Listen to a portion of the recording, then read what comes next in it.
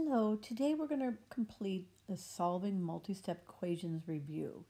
This paper's not in your packet, so I need you to get a piece of paper, a pencil, and your calculator ready.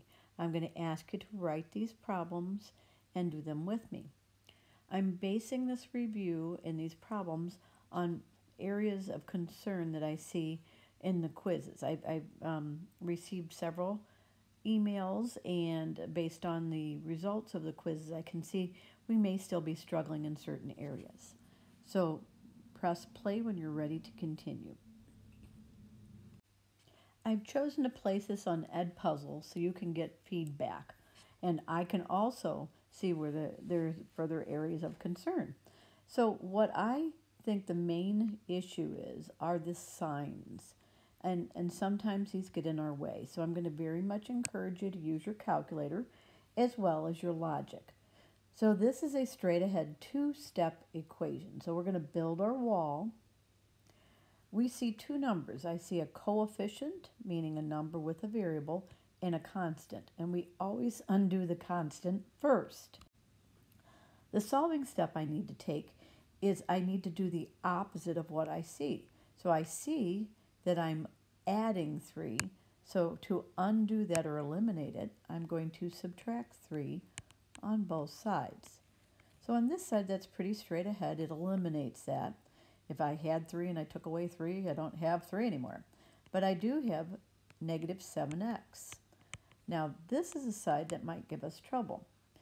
I would strongly encourage you to put negative 39 minus 3 in your calculator. Or if you want to, you can think about that you're combining these terms, a negative 39 and a negative 3. So using our integer rules, when I add two negatives, I add them and keep the sign the same. Your calculator will give you the same answer if you put negative 39 minus 3 in the calculator. So now we have our second solving step. We're going to do what? We are going to divide, because side by side means multiply, but we must divide by a negative 7. Whatever number is the coefficient, that's what we divide by, because our opposite operation is actually division. We don't use an opposite sign, we use an opposite operation for this solving step. So what is the answer? The answer is x equals positive 6. And again, if you put negative 42 divided by negative 6 in your calculator, it will give you this answer. Or again, our integer rules would say if I have a negative divided by negative, she's all the way asleep and she's happy. So we get a positive response. Let's go on to the next one. The next place I'm seeing errors is in this type of equation. And this is a very, very common area to make a mistake with. So the very first thing I want you to do is circle this negative 3. And it's going to multiply the variable a. You can put a 1 in front of it if it helps you. So this is negative 3a. This number has to reach all the way over and multiply this. And what the most common error is to take negative 3 times 6. But I need to use this as a negative 6. So if I have negative 3 times negative 6, what would that be? Well, it is a positive 18. And the most common error is to drop that down as a negative 18. And so now we complete the rest of our equation. And now we're ready to solve. Which number should I eliminate first? If you said plus 18, you're correct, and we're going to eliminate it by taking it away. We're doing the opposite of adding 18. We're subtracting 18. This goes away, eliminates basically mathematically. It actually becomes 0, and we have negative 3a left, and on this side we have 36. Again, you can use your calculator to check this. What is our next solving step? Well, we need to divide by negative 3. Our opposite or inverse operation is division. So a negative divided by negative becomes a positive 1 or positive 1a. And again, use your calculator, but I have a positive divided by a negative, and that means she's mad, so this would be a negative 12. Now we're going to get into some multi-step equations. This type of equation is going to require me to distribute and combine terms. I have to simplify this side so that I have a two-step equation before I can even start my solving steps. So the very first step is to release the parentheses. I want you to kind of think about these terms being kind of trapped inside the parentheses. This positive 3 is multiplying everything inside the parentheses. So before I deal with that, I'm going to go ahead and drop down this negative 8n so I don't forget about it. That's another common error. So we're not using it. It's kind of hanging out, waiting for the distributive property to happen. So positive 3 times n would be positive 3n. So I'm going to drop that down as plus 3n. Positive 3 times, there it is, that negative again. Positive 3 times negative 4 would be negative 12. And we're going to write that as a minus 12. So I'm going to strongly encourage you to use your calculator to get this answer. And we're going to use your negative answer as a minus. It keeps us from having double signs. Otherwise, I would have to write this as plus a negative 12. And then the solving step might become a little bit difficult. Now I'm going to gather up my like terms. I personally like to start with the terms that have a variable with them.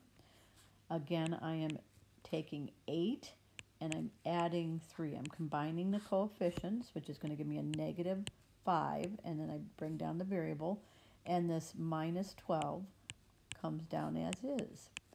And now we're ready to solve. Now that I see I have a term that has a variable and I have a term that's a constant, and that's all I have. Now we're ready to solve. What's our first solving step? Well, we should add 12 to both sides.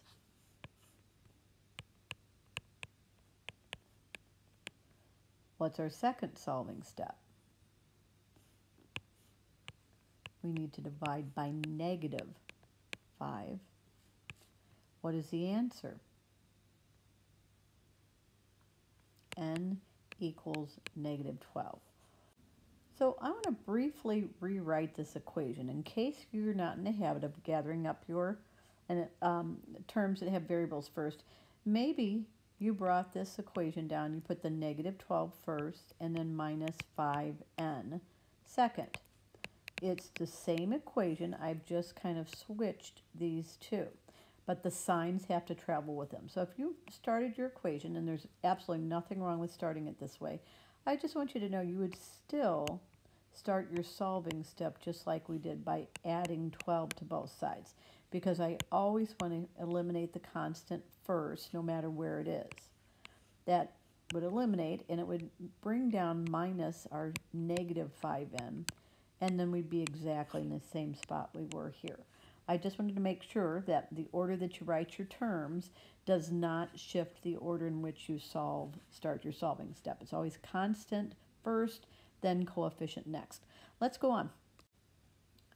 All right, please write this down, and again, if you need to pause at any point because you need more time, that's fine. This is another multi-step equation, just like we had on front, just we're going to have a few more terms. You may have noticed that there's a lot of things to do, a lot of terms on this side, but just one on this side. So this is good. This is a multi-step equation. Right now we're not dealing with variables on both sides. So I'm going to focus on simplifying my left side. And I see immediately that I have the distributive property. So I'm going to need to distribute this negative 2. Reminder, it's negative 2 with everything inside the parentheses. But I don't want to forget about my term in front, that 4y. I'm going to just drop it down. It's going to hang out waiting. Negative 2 times y would be negative 2y. We're going to bring that down as minus 2. And then this negative 2 times positive 6 would be what? it is negative 12, and we're going to drop it down as minus 12. Then that plus 15 is not part of the parentheses, so I just drop it down as is, and this whole thing should equal 8. Okay, so we've distributed. Now we need to go on and we need to gather up like terms. So I see I have a 4y and negative 2y. So what would that be when we combine those terms? It is 2y. And I have a positive, or just I could take 4 minus 2 and get that. So now we have our constants. I have a minus 12, which I'm going to look at it like it's a negative 12, and a plus 15, and we're going to look at that like it's a positive 15. Would you combine those terms, and what do you get? Well, that should be plus 3 or positive 3. And then we're going to drop down equals 8. Now we're ready to solve. So we're going to undo the constant, eliminate the constant. That brings down 2y equals 5. And here's where we might run into another problem.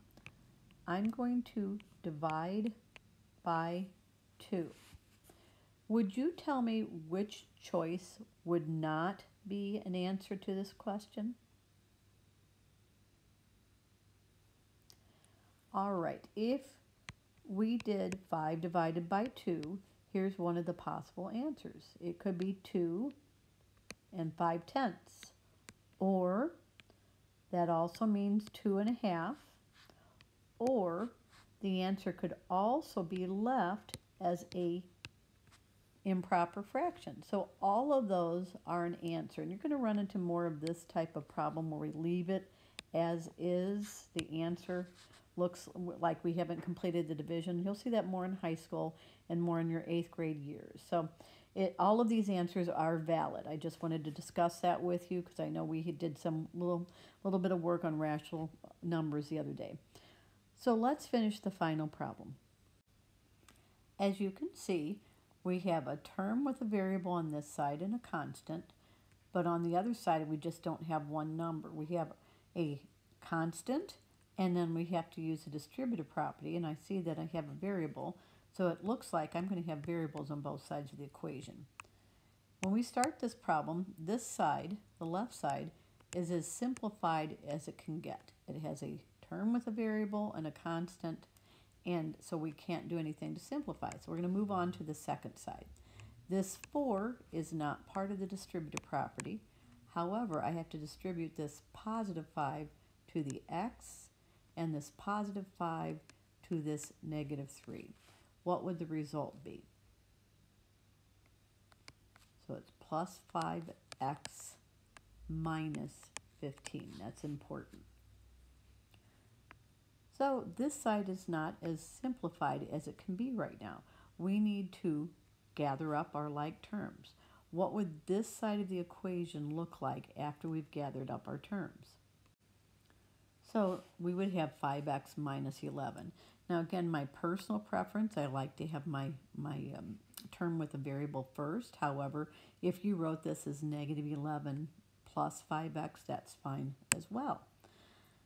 So now we are ready to solve, and we want to eliminate one of the terms with a variable on one of the sides. So we tend to try to go after our weaker set, our weaker term, just because we can sometimes avoid negatives. And of course, negatives sometimes are problematic, as you can see.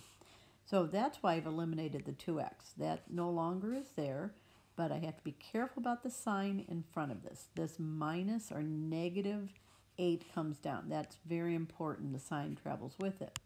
If I have 5x's and I take away 2, I have 3x, and then that minus 11 comes down. Now I'm going to go on to my next solving step, and that is to add 11.